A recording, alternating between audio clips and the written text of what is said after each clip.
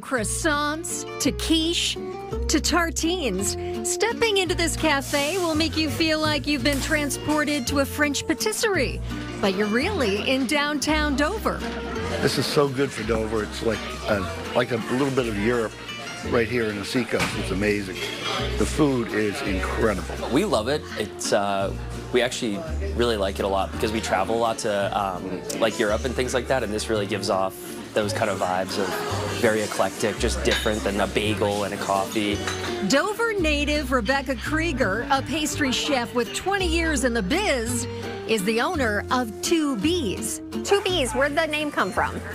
The name comes from a shop in Paris that my mom visited way back, and she came home raving about it.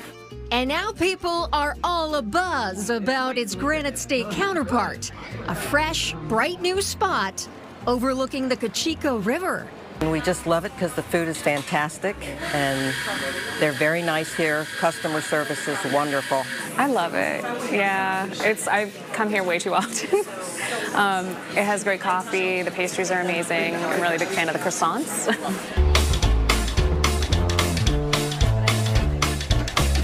So the process is basically folding in butter and then sheeting it through these pins that make it thinner. Every time you fold it, it creates the layers, so that's called lamination. The butter actually creates steam, and that's what creates the rise. So you get all of those layers and that airiness in between the layers. The Queen-Amande, I would say, is our house specialty. When it's formed, it is rolled in a demerara sugar, and so it caramelizes and it actually almost gives the appearance of something being inside of that, but it's just caramelized sugar. We usually sell out of them. They go fast. Yeah. We do a morning bun that I don't think you can get anywhere around here. It's coated in a lavender Earl Grey tea sugar, so that one's really fun. We are also offering different danishes with house-made jellies and jams. Currently doing a guava and cream cheese danish.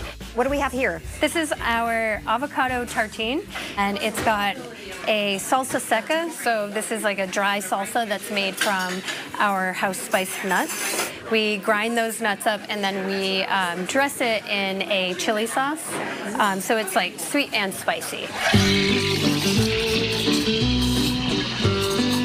At 2 B's Cafe and Patisserie, each coffee is carefully crafted using homemade syrups.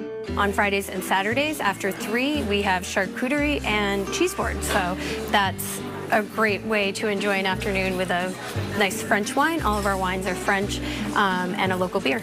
These plates are all empty. Because we have eaten well. We've eaten well and the food is excellent. I think you're going to get a little bit transported. That's the goal, that you're not going to feel like you're in Dover. You're going to feel like you're in some faraway city, and you're going to leave feeling like it was worth it.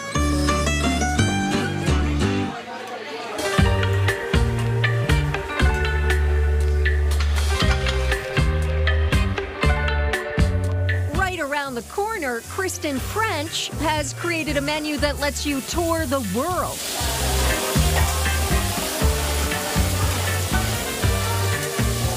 After working in restaurants since she was a teen, she opened Gallivant Global Eatery on Central Ave, the main drag in Dover, in 2023. So I like to call it a traveler-inspired menu. I've traveled to a lot of the places that have given me inspiration for the menu.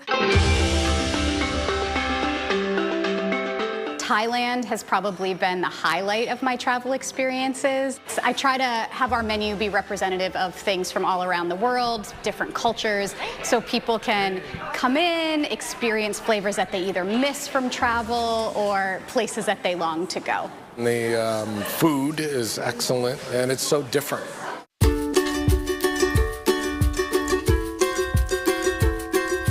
This dish, the Loco Moco, is a traditional Hawaiian comfort food. We serve ours on a bed of crispy rice. It's sticky rice with a ground beef patty, homemade mushroom gravy, sunny side up egg.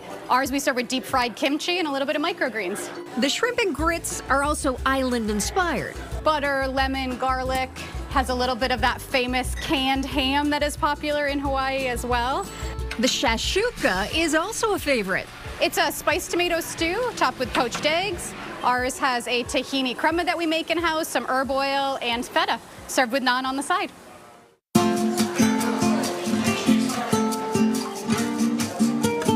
Gallivant is not just about international cuisine, but also brunch. It's Sunday brunch here every day. For me, it is the ultimate celebration meal, and that's the experience that I wanted to create for people. People aren't in a hurry like they are at breakfast or need to catch a show at dinner. It's more, yeah, people come out and brunch is the experience. The Spanish Benedict, it's amazing. Like, I get it every time. It's made with an olive hollandaise and crispy Spanish ham.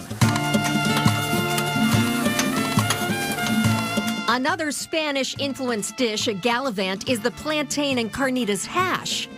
The Hong Kong-style bubble waffle really pops. So this is mango and pineapple, and then it has popping fruit boba, which serves as the syrup to the waffle. It's filled with a passion fruit syrup. I ordered something I would never have guessed that I would have ordered, but it was very good and cool. Yeah. And you loved it. And I loved it. Italy is also on the menu. This is our famous tiramisu French toast. That sounds delicious. What's in it? It is brioche bread. It has Allen's coffee brandy in the custard, powdered sugar, cocoa powder to give it that tiramisu vibe, and then instead of butter, we top it with a sweetened mascarpone. Wow. There are brunch-based flights and cocktails. You'll find glitter and cotton candy in the party mimosa. And this is the Taiwanese boba mimosa. Instead of regular orange juice in it, it gets the boba pearls. It has passion fruit juice in it, so as you sip it, the boba pearls will pop in your mouth, and that creates the juice. I love the atmosphere. I love the people. It's a really neat vibe. So if you'd like to travel to a faraway place but stay close to home, visit Dover and treat your palate to a global flavor adventure.